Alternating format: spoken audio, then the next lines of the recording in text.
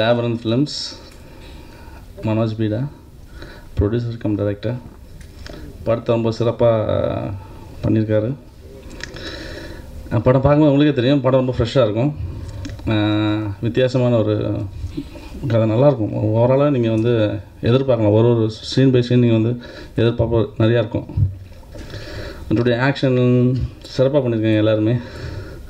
Manoj sir, நம்ம இவர் சோமசுந்தரம் சாரை பற்றி கண்டிப்பாக சொல்லணும். ரொம்ப சிறப்பாக பண்ணியிருக்காரு, ரொம்ப கேஷுவலாக பண்ணியிருக்காரு ஆக்ஷன். சிபி ஓவரால் ஸோ எல்லாருமே ரொம்ப நல்லா பண்ணியிருக்காங்க. படத்தை தியேட்டரில் பாருங்கள். நன்றி. Thank you for the opportunity to my music director first, Sam CS, and to Manoj Beedha. Okay. இந்த பாட்டு வந்து ரொம்ப ஸ்பெஷல். ஏன்னா இது ரொம்ப எக்ஸ்பெரிமெண்டலான ஒரு வெஞ்சர். ஆக்சுவலி ரொம்ப சர்ப்ரைஸாக இருந்துச்சு. ஒரு கர்நாடிக் EDM டப்ஸ்டெப் ஒரு கேங்ஸ்டருக்கான ஒரு தீமாக பண்ணும்போது நான் ரொம்ப ஆச்சரியப்பட்டேன்.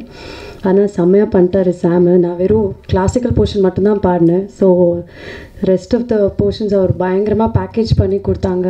ரொம்ப நல்லா சப்போர்ட் பண்ணியிருக்கீங்க. Thank you so much. கோடி தவம் செய்த உனை காண கோடானு கோடி தவம் செய்த உனை காண கோவில்தா என்றழைத்து பிருந்தாவனம் தனில் ஓடோடி வந்தேன் கண்ணா. நான் உனக்கும் எனக்கும் உள்ள உறவிது அறிந்து ஓடோடி வந்தேன் கண்ணா.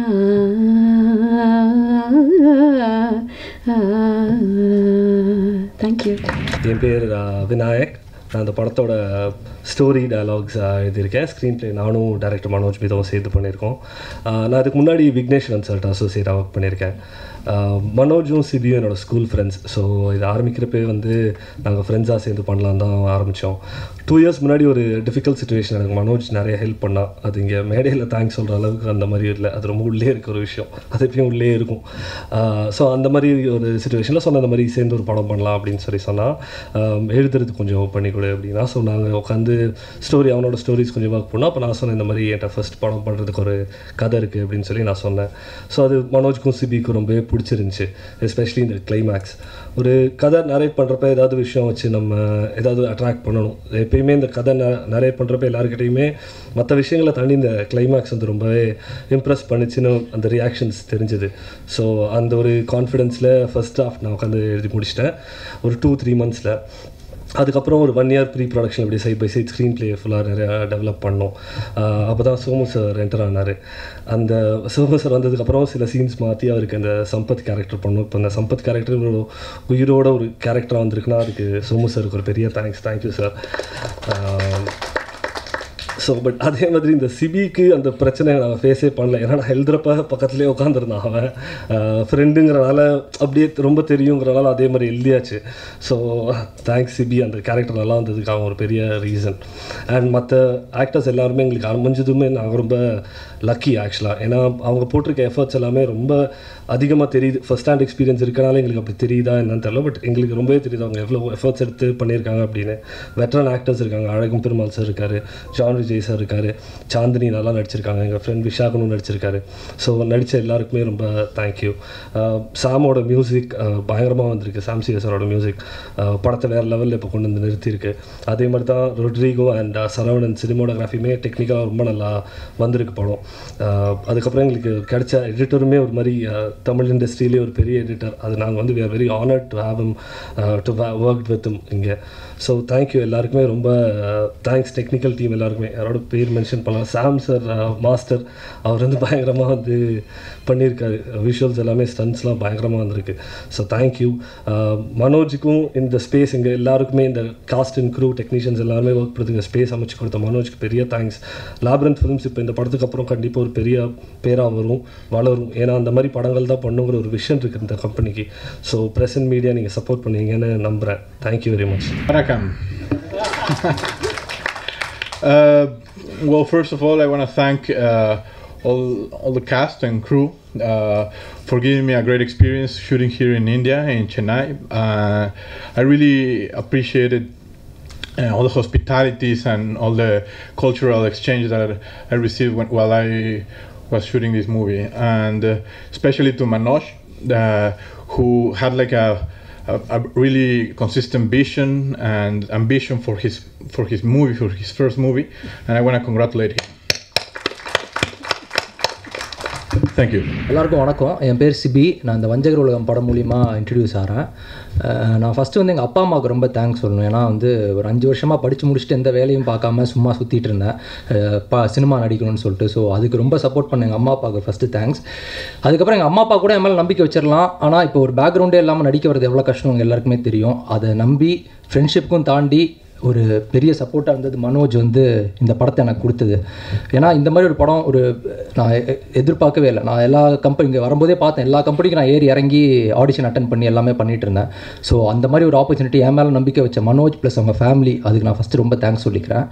அதுக்கப்புறம் விநாயக் நான் மனோஜ் எல்லாமே ஸ்கூல் ஃப்ரெண்ட்ஸ், ஒரு 15 இயர்ஸாக 10th விநாயக் வந்து இந்த மாதிரி ஒரு கேரக்டர் எனக்கு இது ஒரு 5-6 படம் கழிச்சு கூட இந்த மாதிரி கிடச்சிருக்குமான்னு தெரியலாம். ஃபஸ்ட்டு படத்தில் இந்த மாதிரி ஒரு கேரக்டர் எழுதி இதை நீ பண்ணுறா அப்படின்னு சொன்னது பயங்கர கான்ஃபிடன்ஸ். நான் ஆக்சுவலாக தேங்க்ஸ்லாம் உங்கள்கிட்ட சொன்னதே கிடையாது, இது ஒரு ஆப்பர்ச்சுனிட்டியாக எடுத்து சொல்கிறேன். ஸோ அதுக்கப்புறம் பார்த்திங்கன்னா இந்த படம் ஃபஸ்ட்டு நாங்கள் 2 years விநாயக் சொன்ன மாதிரி ஆரம்பிக்கும்போது ரொம்ப சின்ன படமாக தான் ஆரம்பித்தோம். அப்புறம் ஒரு நேம்ஸாக உள்ளே வரும்போது ரொம்ப பெருசாகிடுச்சு. சோமசுந்தரம் சார் ஃபஸ்ட்டு வந்தோடனே படத்தோட கலரே மாறிடுச்சு. ஏன்னா அவர் நடித்த படங்களே தெரியும், ஆரண்ய காண்டம், ஜிகிர்தண்டா. ஸோ அவர் வந்தது இந்த படத்துக்கு ஒரு மிகப்பெரிய ப்ளஸ்ஸு. ஸோ சாருக்கு ரொம்ப தேங்க்ஸ். அதுக்கப்புறம் சாம்சிஎஸ் சார் வந்து விக்ரமேதா பண்ணிவிட்டு பெரிய பிளாக் பஸ்டர் அது பண்ணிட்டு எங்கள் படத்தில் வந்து பண்ணது எங்களுக்கு பெரிய ப்ளஸ். அது எங்களை மாதிரி நியூ கமர்ஸ்க்கு இதெல்லாம் பயங்கரமான ஒரு அட்வான்டேஜ். அதுக்கப்புறம் ஆண்டனி சார் எடிட்டர். நான் அவர் படங்கள் பார்த்து தான் நாங்களே வளர்ந்துருக்கோம் எல்லாருமே சின்ன வயசுலேருந்து. காக்கா, கஜினி, எந்திரன். ஸோ இந்த மாதிரி படம்லாம் வந்து பார்த்து நான் அவர் நேரில் பார்ப்பேனான்னு பார்த்துட்டு இருந்த ஆள்னாலாம் வந்து இன்றைக்கி அவர் எங்கள் படத்துக்கு எடிட் பண்ணியிருக்கு, செம்ம சந்தோஷமாக இருக்குது. அதுக்கப்புறம் ரொட்ரிகோ அப்புறம் சரவணன் 2 பேர் சினிமாட்டோகிராஃப் பண்ணியிருக்காங்க. எனக்கு ரொட்ரிகோ வந்து ப்ரீ ப்ரொடக்ஷன்லேருந்தே நான் இருந்தேன் ரொட்ரிகோ வந்து எனக்கு ஃபஸ்ட்டு ஒரு பெரிய கான்ஃபிடன்ஸ் கொடுத்தாரு. எப்படின்னா அவருக்கு இங்கே யாரையுமே தெரியாது இந்தியாவில். வந்து யாரோ ஒரு டிஸ்ட்ரிபியூட்டர் யாரோ வந்திருக்கும்போது உங்களுக்கு எந்த ஆக்டர் தெரியும்னு ஒரு ஆக்டராக கேட்டுட்டு இருந்தார். சூப்பர் ஸ்டார் தெரியுமா, அமிதாப் பச்சன் தெரியுமா, இல்லை யாருமே தெரில, உங்களுக்கு எந்த ஆக்டர் தான் தெரியும்னு எனக்கு தெரிஞ்ச ஒரே ஒரு ஆக்டர் அப்படின்னு சொல்லி என்ன கை காமிச்சார் சிவின்ட்டு. ஸோ ரொட்ரிகோ வந்து பயங்கரம், அது பார்த்தோன்னப்பா பரவாயில்லடா அப்படின்னு இருந்துச்சு. அதுக்கப்புறம் ஆர்ட் டைரக்டர் ராஜேஷ் சார் செம்மையாக ஒர்க் பண்ணியிருக்காரு இந்த படத்தில், நீங்கள் பார்த்தீங்கனாலே தெரியும். அப்படி இது எல்லாத்துக்கும் மேலே பிரசன்னா ஜேகே வந்து அவர் வந்து வேறு லெவலில் இதை வந்து செட் பண்ணி கொடுத்தாரு. ஏன்னா நான் மனோஜ் விநாயக்லாம் ஜஸ்ட் ஜாலியாக அவர் ஃப்ரெண்ட்ஸாக இருக்கும்போது அவர் ஒரு 15 years எக்ஸ்பீரியன்ஸ் பிரசன்னாக்கு. ஸோ அது எல்லாத்தையும் வச்சு எங்களுக்கு வந்து பயங்கரமாக அந்த டீம் எல்லாமே செட் பண்ணி இவ்வளோ பெரிய பிரம்மாண்டமான படம் இருக்குன்னா அதுக்கு ஒரு மெயின் காரணம். அதுக்கப்புறம் பார்த்திங்கன்னா அசோசியேட் டைரக்டர் ரமேஷ், அவர் வந்து தான் படம் மாதிரி டே அண்ட் நைட் உட்காந்து ஒர்க் பண்ணுற ஒரு ஆள். நான் வந்து இதெல்லாம் ஏன் சொல்கிறேன்னா, நான் வந்து ஃபுல் டே அண்ட் நைட் நான் வந்து ஆஃபீஸ்லேயே தான் இருப்பேன், இவங்க டீம் கூடயே தான் இருப்பேன். ஸோ எனக்கு இது வந்து ஒரு டேரக்டர் பேசுகிறமா நான் எல்லாமே பேச வேண்டிய, ஏன்னா நான் டெய்லி எல்லாரோடையும் இருக்கேன், அண்ணன் தம்பி மாதிரி பழகிட்டோம். அதுக்கப்புறம் அசிஸ்டன்ட் டைரக்டர்ஸ் முருகானந்தம், ஹரிஷ், லோகேஷ், ரோஹித், சதீஷ் எல்லாருமே ஒரு அண்ணன் ஒரு தம்பி அந்த மாதிரி தான் பழகி ஒரு மாதிரி படத்தை சொந்த படமாக நினச்சி இது பண்ணிட்டு இருந்தாங்க. ஸோ இது எல்லாத்துக்கும் மேலே ப்ரெஸ் அண்ட் மீடியா. நான் இந்த மாதிரி ப்ரெஸ் இதெல்லாம் வந்து எங்கள் டிவி யூடியூப்பில் தான் பார்த்துட்ருப்பேன். நான் இந்த மாதிரி வந்து நின்று பேசுவேன்னு எனக்கு சத்தியமாக தெரியாதுக்கு. இந்த மாதிரி ஒரு ஆப்பர்ச்சுனிட்டி கொடுத்ததுக்கு ரொம்ப தேங்க்ஸ். ஸோ இந்த மாதிரி நல்லா படம் பண்ணியிருக்கோம், நீங்கள் கண்டிப்பாக சப்போர்ட் பண்ணுங்கள். கண்டிப்பாக உங்கள் எல்லாருக்குமே பிடிக்கும்னு நம்புகிறேன். படத்தை வந்து பாருங்கள். தேங்க்யூ. ஸோ வஞ்சகர் உலகம் கண்டிப்பாக எனக்கு வந்து ஒரு ப்ளசண்ட்டான சர்ப்ரைஸாக இருந்துச்சு. சினிமாவில் ஒரு பாட்டாக இருக்கணும்னு எனக்கு ரொம்ப நாள் ஆசை. பட் வஞ்சகர் உலகம் அந்த கனவு ஒரு உண்மையாகிச்சு. நான் இந்தியாவில் கொஞ்ச நாள் இல்லை, அதனால் என்னோடய தமிழ் கொஞ்சம் ப்ரோக்கனாக இருக்கும். So please bear with me. இந்த படத்தில் கூட எனக்கு டப்பிங் வந்து மனோஜ் தான் பண்ணியிருக்காரு, என்னோடய ரியல் வாய்ஸ் செட்டால். ஸோ வஞ்சகர் உலகம் இஸ் ஒரு ரொம்ப அழகான ஜேர்னியாக இருந்துச்சு. நான் இந்த சினிமாவில் வந்து இன்வால்வ் ஆகும்போது எனக்கு நிறைய விஷயம் தெரியல. பட் இந்த caste, crew and also all the members இந்த மூவியில் இருந்தவங்க எல்லாருமே வந்து இன் மெனி வேஸ் வந்து ஒரு குழந்தைக்கு தயிர் சாதத்தை ஊட்டுற மாதிரி எனக்கு ஊட்டி விட்டு ஹெல்ப் பண்ணி எனக்கு கான்ஃபிடென்ஸ் கொடுத்து, இது ஒரு கேமரா முன்னாடி நான் வந்து வாழ்கிறதுக்கு எனக்கு ஒரு ஆப்பர்ச்சுனிட்டி கொடுத்தாங்க. அதுக்கு ரொம்ப தேங்க்ஸ் எல்லோரும். அண்ட் நீங்கள் வந்து ஃபஸ்ட் 2 ரீல்ஸ் ஆஃப் வஞ்சகர் உலகம் பார்த்துருப்பீங்க. நான் இதுதான் முதல் வாட்டி இந்த படத்தை பார்க்குறேன். அண்ட் மனோஜ் என்ன சொன்னேன்னா, 6 ரீலும் பாரு மச்சான், உனக்கு இந்த ஃபஸ்ட் 2 ரீல்ஸ் இன்னும் நல்லா தெரியும். ஸோ கண்டிப்பாக இந்த படம் ஆஃபர் பண்ணுறதுக்கு நிறையா இருக்குது. And obviously working with Guru sir and Alagam Perumal sir and John Vijay sir, great energy. அவங்க எனர்ஜிலேருந்து நான் நிறைய ஃபீட் ஆஃப் பண்ணியிருக்கேன். ஸோ என்னோடய பர்ஃபார்மன்ஸ் நல்லா இருந்துச்சுன்னா கண்டிப்பாக க்ரெடிட்ஸ் அவங்களுக்கு தான் போகணும். And at the end, Manoj, my dear friend, அவன் ஸ்கூலில் இருந்து எனக்கு தெரியும். அவன் ஏன் எனக்கு இந்த ரோலுக்கு அடமெண்ட்டாக வந்து இந்த படத்தில் என்ன நடிக்க வைக்கணும்னு சொன்னான்னு தெரியல. But his vision is coming true and I can't agree anymore. Thank you, Manoj. Thanks a lot. And thank you, press and media. We want your support and please help us to make this a big success. Thanks. Lens படத்துக்கு அப்புறமா நடிக்க வாய்ப்பு கிடைக்கும்னு நான் நினைக்கல. So Manoj கூப்பிட்டு இந்த கதையை சொன்னார். ஆக்சுவலி என்னோடய கேரக்டர் சொன்ன உடனே எனக்கு ரொம்ப பிடிச்சி போயிடுச்சு, பண்ணும் அப்படின்னு நினச்சேன். அண்ட் லொக்கேஷன் வந்து பார்த்து டீமை வந்து நான் இன்ட்ரடியூஸ் ஆனதுக்கப்புறம் எனக்கு ரொம்பவே பிடிச்சி போச்சு. ஏன்னா for an actor what is very important is ஒரு என்வாயர்மெண்ட் க்ரியேட் பண்ணோம். அண்ட் அந்த என்வாயர்மெண்ட் க்ரியேட் பண்ணால் தான் ட்ரூத்ஃபுல்லாக அந்த ஆக்டர் ரெஸ்பாண்ட் பண்ண முடியும். அந்த விதத்தில் I was very happy to do this film because அவ்வளோ ஃப்ரீடம் எனக்கு மனோஜ் கொடுத்தாரு இந்த கேரக்டரை ஷேப் பண்ணுறதுக்கும் அதை பண்ணுறதுக்கும்.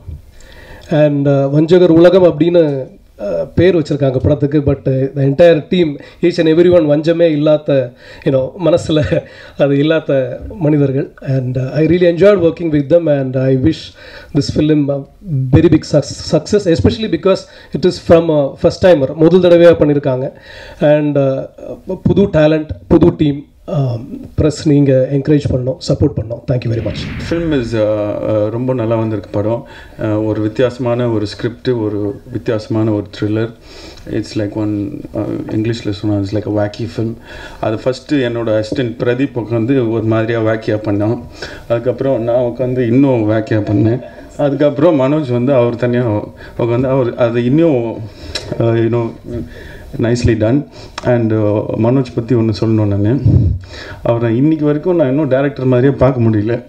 ஏன்னா he is very different from the rest. அவர் பாட்டுக்கு ஒரு ஜாலியாக வந்து உட்காந்து பார்த்துட்டு எடிட் பண்ணிட்டா, ஆனால் இது வச்சுக்கோங்க, நான் இல்லை நான் வேணாம் அது வேணாம் அப்படின்னு சொல்லிட்டு ஜாலியாக இருப்பார். யூஸ்வலாக நான் தான் வந்து சார் கொஞ்சம் டயர்டாக இருக்குது, நம்ம வந்து நாளைக்கு கண்டினியூ பண்ணலாமா எடிட்டிங் அப்படின்னு சொல்லுவேன். ஆனால் அவர் எப்போவுமே எனக்கு மெசேஜ் வரும், எனக்கு வந்து இன்றைக்கி 3 o'clock எடிட்டிங் வச்சுக்கலான்னு சொல்லி நேற்று பேசியிருப்பார். ஒரு 2 o'clock மெசேஜ் வரும், அண்ணா நாளைக்கு பண்ணிக்கலாமாண்ணா. அது மாதிரி டிஃப்ரெண்ட்டான director. I still can't call him a director, I don't know why. But the film has come out really well. ரொம்ப நல்லா வந்திருக்கு. உங்கள் ஆதரவு தேவை, ப்ளீஸ். தேங்க்யூ. எனக்கு என்னென்னா, குமார் ராஜா ரொம்ப நல்லா தெரியும், என்னுடைய காலேஜ் ஜூனியர். அவர் ஒரு படம் எடுத்தார். அந்த படத்தில் எனக்கு ரொம்ப பிடிச்சது யார் அப்படின்னு பார்த்தீங்கன்னா, த ஒன் மேன். ஆசம். என்ன ரோல் கொடுத்தாலும் அதுக்கேற்ற மாதிரி நான் always I try and speak the same language what he spoke on screen. ரொம்ப கஷ்டம். அதுக்கப்புறம் பார்த்தா ஜோக்கர், அதுக்கப்புறம் பார்த்தா வஞ்சகர் உலகம், இந்த ட்ரைட்டர்ஸ் வேர்ல்டு. நம்ம எல்லாருமே அந்த ட்ரைட்டர்ஸ் வேர்ல்டில் தான் இருக்கோம், வஞ்சகர் உலகத்தில் தான் இருக்கோம். அதுலேயும் நல்லவன் இருக்கான், நல்லவன் மனுஷன் இருக்கான், நல்ல மனசுள்ளவனும் இருக்கான். அப்படின்றத வந்து அழகாக mister Manoj brought it out. இல்லை, நான் வந்து என் வீட்டில் என் மனைவியிட்ட சொன்னேன், நான் ஒரு படம் நடிச்சிட்ருக்கேன், அது வந்து ரிசர்வாயர் டாக்ஸ் இந்த மாதிரி குவிண்டன் டாரன்டினோ படம் மாதிரி இருக்குது அப்படின்னா, ஜான்விஜய் என்ன ஜான்விஜய் லோக்கல் படத்தை பற்றி பேசுங்க ஜான்விஜய் அப்படின்னா, நான் சொன்னேன் அந்த படம் கூட லோக்கல் படம் தான், என்ன இங்கிலீஷில் பேசுவாங்க இல்லை தமிழில் பேசுகிறாங்க, அவ்வளோதான். So it's to the world standard, it's a world cinema, it's a beautiful film. நான் 3 படத்துக்கு இப்போ வந்து நான் டிக்கெட் வாங்கி போவேன். நான் ஒரு ஃபஸ்ட்டு படம் வந்து ஓரம்போன்னு ஒரு படத்துக்கு என் ஃப்ரெண்ட்ஸ் எல்லாம் கூப்பிட்டு போய் பார்த்தேன். 2வது படம் கபாலி, 3வது படம் மனோஜ்கிட்ட கேட்டு நான் 48 டிக்கெட் வாங்க போகிறேன். எல்லோரையும் கூட்டின்னு போய் பார்ட்டி பண்ண போகிறேன், ஜாலியாக இருக்க போகிறேன், வஞ்சகர் உலகம் பார்க்க போகிறேன். நீங்கள் எல்லாருமே அதே மாதிரி வஞ்சகர் உலகத்தை பாருங்கள். ஆனால் இந்த படத்தில் வந்து ஒரு important thing which I would like to say is, எல்லாருமே வந்து சொல்லுவாங்க ஏ சர்டிஃபிகேட் வந்திருக்கு அப்படின்னு. ஒன்று அச்சோ ஏ சர்டிஃபிகேட் வந்திருக்குது அப்படின்னா, நிறைய பேர் படம் பார்க்குறவங்களே வந்து அடல்ட்ஸ் தான். அதை வந்து பெருமையாக வெளியே காட்டின Manoj and the way he promoted it was awesome. And I'm from a marketing background, I could say that he did a great job on that. இதுக்கெல்லாம் கை தட்டணுங்க நீங்கள். Please thank you very much. நானும் உங்கள் பக்கத்தில் நின்று ஒரு காலத்தில் வேலை செஞ்சு எனக்கு நடிகராக இருக்கேன். அவ்வளோதான். கூலிங் கிளாஸ் போட்டதை கூட கழட்டி வச்சிடுறேன். ஓகே. அண்ட் இன்னொன்று ஒரு விஷயம் சொல்லணும். As directors point of view நான் சொல்லுவேன், ஜான் விஜய் வந்து என்ன பண்ணுவான்னா, ஏதாவது ஒரு கேரக்டர் அப்படின்னா வந்து அது மாதிரியே நடிப்பான், அப்படி ட்ரைலாம் பண்ணுவான். ஆனால் அந்த மாதிரி நடிக்கிறானான்னு தெரியாது, பட் டைரக்டருக்கு தான் தெரியும். ஆனால் கடைசி வரைக்கும் டப்பிங் வரைக்கும் என்னை வச்சு செஞ்சாங்க. நான் வர கொஞ்சோண்டு இடத்துல கூட இப்படி தான் பேசணும், இப்படி தான் நிற்கணும், இப்படி தான் இருக்கணும், அப்படி தான் இருக்கணும். Thank you very much director. I saw on the few shots from the trailer and it's awesome. And Vanjagar Ulagam is going to rock. And thank you very much for all the support and I love you all. மனோஜோட இந்த படம் அவரோட fashion எனக்கு ரொம்ப ஒரு பிடிச்ச, அவரை நான் ரொம்ப ஒரு மதிக்கிற விஷயம். நம்மளாம் சினிமாவில் வந்து இப்போ என்னை பொறுத்தவரை நான்லாம் வந்து சினிமாவில் வந்து நம்ம எதாவது கொஞ்சம் சம்பாதிச்சு நம்ம குடும்பம் குட்டிகளை காப்பாற்றலாம் அப்படின்னு வந்த ஆளுங்கள்னாலாம். அவர் அப்படி கிடையாது.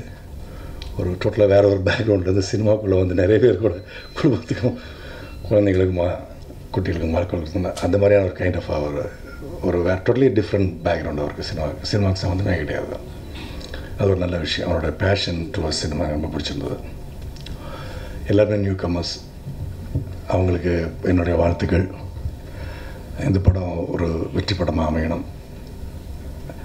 அதுக்கு பத்திரிகையும் நம்மளுடைய ஊடக நண்பர்கள் எல்லாரும் நிச்சயமாக ஹெல்ப் பண்ணணும்னு கேட்குறேன். Thank you very much. எல்லாருக்கும் வணக்கம். வஞ்சகர் உலகம் ஒரு கேங்ஸ்டர்ஸ் பேஸ் பண்ண ஒரு ஃபிலிம். ஸோ நிறைய மேல் ஆக்டர்ஸ் படத்தில் இருந்தாலுமே படத்தோட ஃபீமேல் லீடுக்கு ஒரு நல்ல ரோல் எழுதுனதுக்கு ரைட்டர் விநாயக்கும் அண்ட் டிரெக்டர் மனோஜுக்கும் ரொம்ப நன்றி. மனோஜ் பற்றி சொல்லணுன்னா is a very very sweet director. நான் ஒர்க் பண்ணதுலேயே அண்ட் ரொம்ப காமாக இருப்பார் settle. But is very confident and he knows is craft very well. ஒரு நல்ல படம் எடுத்தால் கண்டிப்பாக ஆடியன்ஸ் அதை அக்செப்ட் பண்ணுவாங்க அப்படின்னு நம்பி ஒரு தரமான படம் எடுத்திருக்காரு. அண்ட் ஒரு நல்ல கமர்ஷியல் ஃபிலிம். ஸோ கண்டிப்பாக இந்த ஃபிலிம் வந்துட்டு ஆடியன்ஸை என்டர்டெயின் பண்ணும். அண்ட் படத்தோட பிக்கெஸ்ட் ஸ்ட்ரெங்க்ஸ் அப்படின்னு சொல்லணும்னா ஃபர்ஸ்ட் வந்து cinematography Rodrigo and Saravanan sir பண்ணியிருக்காங்க. என்னோட போர்ஷன் 90% ஷூட் பண்ணது Rodrigo and thank you so much. It was great working with you. And next strength வந்துட்டு மியூசிக் பேக்ரவுண்ட் ஸ்கோர் சாம்சிஎஸ் சார் நிறைய படங்கள் பண்ணிகிட்ருக்காரு. பட் இந்த படம் எனக்கு தெரிஞ்சு it will be one of his best works. And என்னோட பர்ஃபார்மன்ஸ்க்கு ஃபஸ்ட்டு பாசிட்டிவ் ஃபீட்பேக் கொடுத்தது சாம் sir. So thank you so much for that. And coming to the cost, Somu sir is a phenomenal actor, நான் சொல்லவே தேவையில்லை. But is a brilliant co-star. அவர் கூட work பண்ணும்போது அவ்வளோ விஷயங்கள் கற்றுக்கிட்டேன் அண்ட் நிறைய ஒப்சர்வ் பண்ணேன். அண்ட் லக்கிலி எனக்கு நிறைய சீன்ஸ் இருந்தது சார் கூட பர்ஃபார்ம் பண்ணுறதுக்கு. So thank you so much sir. இந்த எக்ஸ்பீரியன்ஸ் கண்டிப்பாக நான் வந்து ஐ ரிமெம்பர் இட். அப்புறமா சிபி நியூ ஆக்டர், பட் அவ்வளோ அழகாக பண்ணியிருக்காரு. கண்டிப்பாக இந்த ஃபிலிம் ரிலீஸ்க்கு அப்புறமா நல்ல ஒரு அப்ரிசியேஷன் சிபிக்கு இருக்கும். அண்ட் அது தவிர்த்து நிறைய ஆக்டர்ஸ் ஒர்க் பண்ணியிருக்காங்க. John Vijay sir, Azhagam Perumal sir, Vishagan, Anisha. So ஒரு நல்ல பெர்ஃபார்மன்ஸ் இந்த படத்தில் நீங்கள் கண்டிப்பாக பார்க்கலாம். படத்தோட ட்ரெய்லருக்கு பெரிய ரெஸ்பான்ஸ் வந்திருக்கு. ஸோ கண்டிப்பாக அதே ரெஸ்பான்ஸ் ஃபிலிம் ரிலீஸ்க்கும் இருக்கும்னு நம்புகிறேன். So I want to thank the direction department and creative producer Prasanna. Because இந்த படம் சைன் பண்ணும்போது நிறைய டேட் இஷ்யூஸ் இருந்தது. But somehow they brought me on board. So thank you so much for that. So from September 7th the film is all yours. So கண்டிப்பாக support பண்ணுங்கள். Thank you so much. எல்லாருக்கும் வணக்கம், எல்லாருக்கும் நன்றி. குறிப்பாக ஊடகத்துறை, பத்திரிகையாளர்கள், இணையதளம், யூடியூப் சேனல்ஸில் கிளின்னு கிளிக்கிறவங்க, பாராட்டுறவங்க. ஏன்னா இது ரொம்ப முக்கியமான தருணமாக பார்த்தேன். நான் ஒரு பாஸ்ட் 5 இயர்ஸாக நான் சில யூடியூப் சேனல்ஸ் விமர்சகர்கள்லாம் பார்க்குறேன். அது ரொம்ப ஹெல்ப் பண்ணுது சினிமா எடுக்கிறவங்கள. கண்டிப்பாக பயந்து தான் எடுக்கிறாங்க ஓரளவுக்கு. ஸோ அது நிஜமாக விமர்சனங்களை ஏற்றுக்கணும், விமர்சனங்கள் பண்ணணும். இந்த படம் வஞ்சகர் உலகம் மனோஜ் பீடான்னு சொல்லும்போது ஃபஸ்ட்டு நீங்கள் ஒரு கேங்ஸ்டர் அப்படின்னு அப்படியா சரி. ஏன்னா எனக்கு ரோல் தான் ரொம்ப முக்கியம். நான் எல்லாருமே என்கிட்ட சொல்லியிருக்கிறாங்க, நீங்கள் எவ்வளோ சூஸியாக பண்ணுறீங்க, ரொம்ப நாள் ஆச்சு அப்படி இப்படின்னு. எனக்கு ரோல் தான், ஒரே பேட்டர்னில் ரோல் பண்ண மாட்டேன். திடீர்னு வந்து நீங்கள் கேங்ஸ்டர்னு சொன்னோன்னே ஃபஸ்ட்டு ஓகே கேங்ஸ்டராக ஓகே பண்ணலாம். அப்புறம் கதை உள்ளே போகும்போது கதை உள்ள நிறைய விஷயங்கள் இருந்துச்சு. அப்புறம் பேச நான் உள்ளே வந்தோடனே அதை வந்து ஃப்ளவர் பண்ணுற மாதிரி ஒரு இடத்துல கொண்டு வந்து ஒரு 70-80% கிட்ட கொண்டு வந்து வச்சுருந்தாங்க. ஸோ நான் போனோடனே மிச்சத்தெல்லாம் ஃபில் பண்ணேன். அதனால தான் எல்லோரும் சோமசுந்தரம் வந்தோடனே மாறிடுச்சுன்னு. வேறு ஒன்றும் இல்லை, என் வேலை கொஞ்சம் இருந்துச்சு, அதுக்கான இடம் இருந்துச்சு, அதுக்கான ஸ்பேஸை வந்து டைரக்டர் அண்ட் டோட்டல் க்ரூவும் கொடுத்துருந்தாங்க. ஸோ அந்த க்ரூ மெம்பர்ஸ் எல்லாருக்குமே ரொம்ப நன்றி சொல்வேன். குறிப்பாக assistant directors, Associates, writer Vinayak. ஏன்னா ஒவ்வொருத்தரும் மற்ற படங்களோட கம்பேர் பண்ணும்போது இந்த படத்தில் ஒரு ரைட்டர் கூடவே இருக்கிறாரு. ஸோ நான் போய் டைரக்டரை தொந்தரவு பண்ண வேண்டியதில்லை. எனக்கு ஏதாவது இன்ஃபர்மேஷன் வேணும், இன்புட்ஸ் வேணும், இதுக்கு முன்னாடி என்ன நடந்துச்சு இதெல்லாம் கேட்குறதுக்கு. ஸோ அந்த மாதிரி ஒரு ஒர்க்கிங் இக்காலஜி வந்து ரொம்ப டிஃப்ரெண்ட்டாக இருந்த working ecology, but healthy ப்ராக்ரஸில் working ecology இருந்துச்சு. ஸோ ஸ்டார் க்ரூஸ் எல்லாம் சொல்லும்போது எல்லாருமே ரொம்ப நல்ல ஆக்டர்ஸ். சிவி புவனச்சந்திரன் இன்ட்ரொடியூஸ் ஆகிருக்கிறாரு, உங்களுக்கு பார்த்துருப்பீங்க. இன்ட்ரொடக்ஷன் மாதிரியே தெரியல. ஸோ ரொம்ப நல்லா பண்ணியிருக்கிறாரு. விஷாகன் ஆகட்டும், விஷாகன் சூலூர் வணங்காமுடி அவரும் ரொம்ப நல்லா பண்ணியிருக்கிறாரு. ஏன்னா அவருடைய கேரக்டர் ஒரு ரொம்ப முக்கியமான கேரக்டர். ஏன்னா எனக்கும் அந்த சம்பத்துக்கும் சிபி தட் சண்முகம் கேரக்டருக்கும் தான் கான்ஃப்ளிக்ட். பட் ரெண்டு பேருமே ரொம்ப ரேராக தான் மீட் பண்ணுவோம். ஸோ இவர் தான் ஒரு நேரேட்டர் மாதிரி இருந்து ரெண்டு பேரையும் கனெக்ட் பண்ணுற கேரக்டர். ரொம்ப நல்லாயிருக்கும். ஸோ இதில் ஒரு பிசுறு தட்டுற எந்த கேரக்டரும் வராது போகாது. ஸோ எல்லா கேரக்டர்ஸும் வந்துச்சுன்னா அதுக்கான வேலைகளை செஞ்சுட்டு போகும். ஸோ அந்த வகையில் இது ஒரு பெரிய சினிமா. ஆடியோ விஷுவல் ட்ரீட்மெண்ட்டுன்னு சொல்லலாம். ஏன்னா இட்ஸ் அ பயங்கரமான ட்ரீட்மெண்ட். சாம்சிஎஸ்னுடைய மியூசிக் இருக்குது, விக்ரம் வேதாக்கு அப்புறம் எனக்கு எப்படிடா பண்ணுறது. அதுக்கப்புறம் நம்ம கேங்ஸ்டராக பண்ணிட்டோம், இப்போ இதுக்கு ஏதாவது தீம் மியூசிக் வச்சுருப்பார், அது எப்படி இருக்கும் கேட்கணுன்னு ஒரே ஆசை. எனக்கும் தியேட்டரில் பார்க்கணுன்னு ரொம்ப ரொம்ப ஆசையாக இருக்கிறேன். இது வந்து ஒரு டிஃப்ரெண்ட் கிராஃப்ட் ஒர்க்கு என்னுடைய கரியரில் ரொம்ப நல்லா வந்திருக்குது.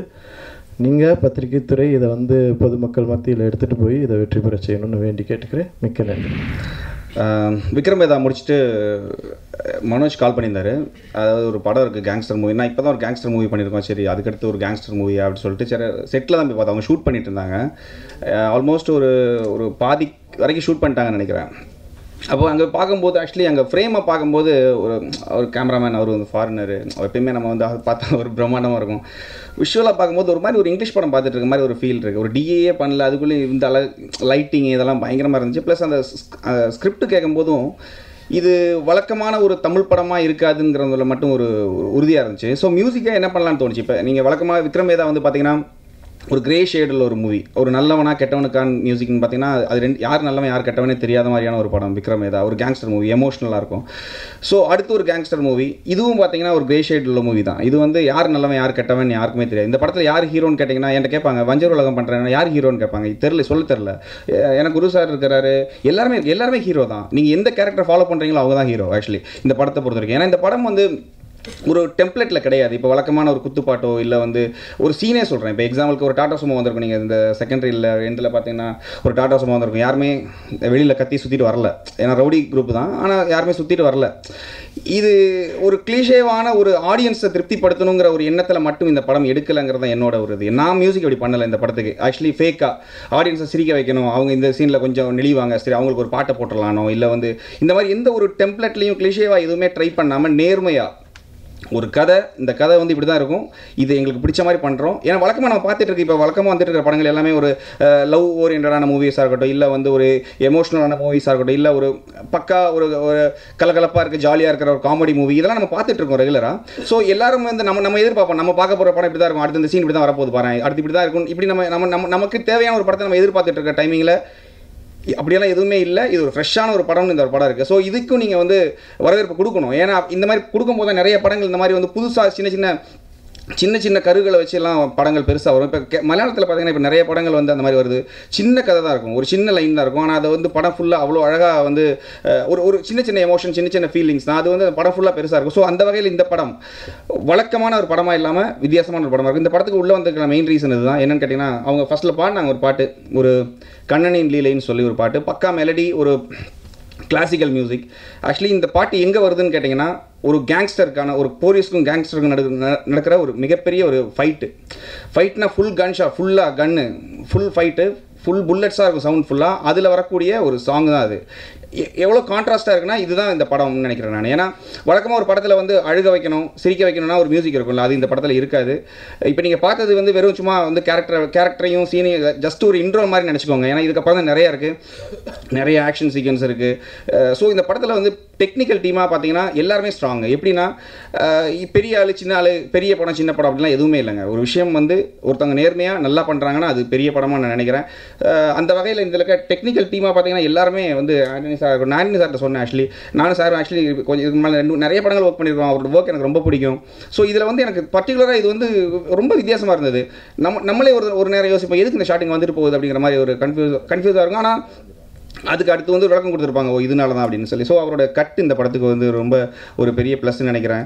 மியூசிக்கலி பேசணும்னா இந்த படம் வந்து வழக்கமாக வந்து சொல்கிறாங்க சாம் வந்து நிறைய படம் பண்ணிகிட்டு இருக்கிறாரு அப்படின்னு சொல்லி. ராஜா சார் ஒரு டைமிங்கில் வந்து ஒரே நாள்லாம் 2 படம்லாம் பண்ணியிருக்கிறாரு. ஸோ எவ்வளோ நாளில் பண்ணுறோம் இல்லை எத்தனை படம் பண்ணுறோம் அப்படி இல்லை, நான் ரொம்ப கரெக்டாக தான் படங்கள் எடுத்துகிட்டு இருக்கேங்கிற ஒரு நம்பிக்கை இருக்குது. இந்த படம் மெயினாக நான் எடுத்ததுக்கான ரீசன் எனக்கு பிடிச்ச ஒரு மியூசிக், அது யாரையும் ஏமாற்றாமல் நேர்மையாக பண்ணணும்னு தோணுச்சு. ஸோ நிறைய லைவ் இன்ஸ்ட்ருமெண்ட்ஸ் யூஸ் பண்ணுறதுனால என்னென்னு கேட்டிங்கன்னா ஒரு ஈஸியாக நம்ம வந்து ஸ்கோர் பண்ணிடலாம் ஒரு படத்துக்கு. அது நம்ம நினைக்கிற அந்த ஒரு மியூசிக்கலி ஈஸியாக ஸ்கோர் பண்ண முடியும் லைவ் இன்ஸ்ட்ருமெண்ட்ஸ் கூடுதல் யூஸ் பண்ணுறதுனால. இந்த படத்துலையும் எல்லா படத்துலையும் நான் யூஸ் பண்ணுற மாதிரி லைவ் இன்ஸ்ட்ருமெண்ட்ஸ் நிறைய யூஸ் பண்ணியிருக்கிறேன் ஆர்கெஸ்ட்ரலாக. ஸோ இந்த படம் வந்து எனக்கு வந்து சாம் ஏதோ பண்ணுவார் அப்படிங்கிற ஒரு நம்பிக்கை எனக்கு இருக்குது. ஏன்னா விக்ரம் ஏதாவது ஒரு கேங்ஸ்டர், இதுவும் ஒரு கேங்ஸ்டர் மூவி. அந்த படத்துக்கான மியூசிக்கும் இந்த படத்துக்கும் எந்த சம்மந்தமும் இருக்காது. டோட்டலாக எந்த ஒரு அதே மாதிரியோ இல்லை எதுவுமே இருக்காது. டோட்டலாக ட்ரை பண்ணியிருக்கோம். ஒருவேளை இது வந்து ரசிகர்கள் எப்படி ஏற்றுக்குவாங்கங்கிற பயம்லாம் எனக்கு கிடையாது. ஏன்னா நான் நேர்மையாக எனக்கு பிடிச்ச ஒரு விஷயம் பண்ணியிருக்கேன். மனோஜ் அதை பண்ணியிருக்கிறாரு, ஆக்ட் பண்ணியிருக்காங்க எல்லாமே நேர்மையாக பண்ணியிருக்காங்க. அது ரசிப்பீங்க அப்படிங்கிற ஒரு நம்பிக்கை இருக்குது. ஸோ இந்த டெக்னிக்கல் டீமாக எனக்கு ஒர்க் பண்ண எல்லாருக்கும் நான் இந்த டைமில் நான் தேங்க் பண்ணிக்கிறேன். இந்த படத்தில் வந்து மெயினாக எனக்கு வந்து சாங்கு இந்த படத்தில் இல்லை. முதல்ல அவர் சொல்லும்போது இது வந்து ஒரு கேங்ஸ்டர் மூவி, இதில் எதுக்கு சாங் வைக்கணும் அப்படிங்கிற மாதிரி தெரிஞ்சு அந்த டைமில் பார்க்கும்போது சில சிச்சுவேஷன்ஸில் வந்து நம்ம வந்து இங்கிலீஷ் படம் பண்ணலை, நம்ம ஊர் மக்கள்னு ஒன்று இருக்குது, அவங்களோட எமோஷன் இருக்குது. ஸோ சில விஷயங்களை வந்து மியூசிக்கலாக கன்வே பண்ணுறத விட லிரிக்காக கன்வே பண்ணணும்னா ரொம்ப ஈஸியாக இருக்கும். இப்போ அழுதுட்டு இருக்கும்போது அழ வைக்கிறதுக்கு முன்னால் ஏன் அழுகுறோங்கிறதுக்கு ஒரு காரணமாக லிரிக்காக சில விஷயங்கள் சொல்லும்போது வந்து அவங்களுக்கு வந்து அது ஈஸியாக புரிஞ்சிடும். ஸோ அந்த வகையில் வந்து இந்த படத்தில் வந்து 2-3 சாங்ஸ் நாங்கள் பண்ணியிருக்கோம். மதன் கார்கி சாரோட லிரிக் இருக்கும் இந்த படத்தில். யுவன் சங்கர் ராஜா சார் ஒரு சாங் பாடியிருக்காரு. ப்ளஸ் வந்து சந்தோஷ் நாராயணன் ஒரு பாட்டு பாடியிருக்காரு, ஸ்வாகதா பாடியிருக்கிறாங்க ஒரு சாங். ஸோ இந்த படத்தில் எந்த சாங்குமே பார்த்தீங்கன்னா ஒரு யதார்த்த ஒரு மனுஷனுக்கு உள்ளே இருக்கிற ஒரு கோபம் அப்படி தான் இருக்கும். அதாவது இப்போ இந்த படத்தில் எந்த பாட்டுமே ஆட்டோ டியூன் போட்டு அப்படி கரெக்ட் பண்ணி ஸ்ருதி எல்லாம் சரி பண்ணி அப்படிலாம் எதுவுமே பண்ணலை. அதுக்கு என்ன ரீசன்னா, ஒரு அம்மா ஒரு பொண்ணுக்கு தாளாட்டும் போது அவங்க எந்த ஸ்ருதி பார்க்குறது இல்லை. ஸோ அவங்க என்ன பாடுவாங்களோ அந்த ஃபீல் தான் இந்த படத்தில். ஒரு கோவத்தை வெளிப்படுத்துறதுக்கான பாட்டாக இருக்கும், இல்லை ஒரு அன்பை வெளிப்படுத்துறதாக அப்படியா இருக்கும். ஸோ இந்த ஆட்டோ டியூன் இதெல்லாம் போடாமல் ரொம்ப ஆர்கானிக்காக இருக்கும் இந்த பாடல்களும் சரி, இதில் இருக்க ஃபுல் மியூசிக்கும் சரி. ஸோ இது எல்லாமே என்னோட டெக்னிக்கல் டீம், இதில் ப்ரோக்ராமர்ஸ், லைவ் பிளேஸ் எல்லாருக்கும் நான் தேங்க் பண்ணிக்கிறேன். ஸோ இந்த படம் நீங்கள் ஏன் பார்க்கணும் அப்படின்னா, இந்த படம் வழக்கமாக நீங்கள் வந்து பார்த்துட்டு இருக்கக்கூடிய கமர்ஷியல் படங்கள், இல்லை வழக்கமாக பார்த்துட்டு இருக்கக்கூடிய ஒரு லவ் எமோஷன்ஸ் படம், இதெல்லாம் தாண்டி அதெல்லாம் இருக்கட்டும், நம்ம அது மாதிரி நிறைய படங்கள் வந்துட்டு இருக்கு பார்க்கலாம். இது வந்து ஒரு நம்ம வந்து ஒரு ரவுடினா என்ன, அவர் எப்பயுமே சுட்டுட்டு இருப்பார், இது பண்ணிட்டு இருப்பார். ஆனால் எல்லா கேங்ஸ்டருக்கு பின்னாலேயும் ஒரு யதார்த்த அவங்களுக்குன்னு ஒரு லைஃப் இருக்கும், ஒரு எமோஷன் இருக்கும், அவங்களோட ஃபேமிலி லைஃப் இருக்கும். அதை சொல்கிற படமாக கூட இது இருக்கலாம். ஸோ இந்த படம் வந்து யாரையும் ஏமாத்துறதுக்காக பண்ணலை, நேர்மையாக ஒரு படம் பண்ணியிருக்காங்க. ஸோ பாருங்கள், உங்களுக்கு கட்டாயமாக இந்த படம் பிடிக்கும். தேங்க்யூ. இந்த படம் வந்து நாங்கள் கிட்டத்தட்ட ஒரு 1.5 வருஷம் 2 வருஷம் ப்ரீ ப்ரொடக்ஷன்லேயே இருந்துச்சு. Pre ப்ரொடக்ஷன்னா scripting, writing. ஸோ நானும் விநாயக்கும் கிட்டத்தட்ட ஒரு 1.5 வருஷம் 2 வருஷம் எழுதணும் இந்த கதையை. அதுக்கப்புறம் காஸ்ட் அண்ட் க்ரூ வந்து குரு சோமசுந்தரம் சாருக்கு ரொம்ப தேங்க்ஸ். சார் வந்ததுக்கப்புறம் எங்களோட டைமென்ஷனே மாறிடுச்சு. நாங்கள் சினிமா பற்றி நான் வச்சுருந்த பர்செப்ஷனே சேஞ்ச் பண்ணிட்டார் அவர். முதல்ல இன்னொரு டெக்னீஷியனுக்கு ரொம்ப தேங்க்ஸ் சொல்லணும், சுரேஷ் சந்திரா சார். சினிமாவில் எனக்கு யாருமே தெரியாது ஒழுங்காக. சார் தான் எல்லாத்தையுமே ஆர்கனைஸ் பண்ணி கரெக்டாக எப்படி போகணும், யார்கிட்ட பேசணும், என்ன பண்ணணுன்றது கிளியராக எடுத்து சொன்னார். So thank you sir. அப்புறம் எனக்கு ஒரு ப்ரொடியூசர் இருக்காங்க, எங்கள் அம்மா அப்பா. அவங்களுக்கு ரொம்ப நன்றி சொல்லிக்கிறேன். எங்கள் அப்பா இல்லைனா கண்டிப்பாக இந்த படமே நடந்திருக்காது. இந்த படம் வந்து ஒரு நாளுமே ஒரு சேலஞ்சாக இருந்துச்சு எங்களுக்கு. ஒரு பட்ஜெட்டில் படம் பண்ணுறது ரொம்ப கஷ்டம் ஆக்சுவலாக. இந்த படத்துக்கு ஒரு 3.54 crores செலவு பண்ணியிருக்கோம். ஒரு நாள் ஷூட்டிங்லேயே எப்படியும் ஒரு 3 சீன் 4 சீன் எடுக்க வேண்டிய கட்டாயம் இருக்கும்போது ரொம்ப எங்களை நாங்களே புஷ் பண்ணி எடுக்க வேண்டிய ஒரு ரெஸ்ட்ரிக்ஷன் வந்தது. எல்லாருமே ஃபாஸ்ட்டாக வேலை செய்யணும். அவ்வளோ ஃபாஸ்ட்டாக வேலை செஞ்சாலுமே டெக்னிக்கலாக படம் வந்து ரொம்ப சவுண்டாக இருக்கணும் அப்படின்னா ரொம்ப உழைக்கணும், ரொம்ப கஷ்டம் அது.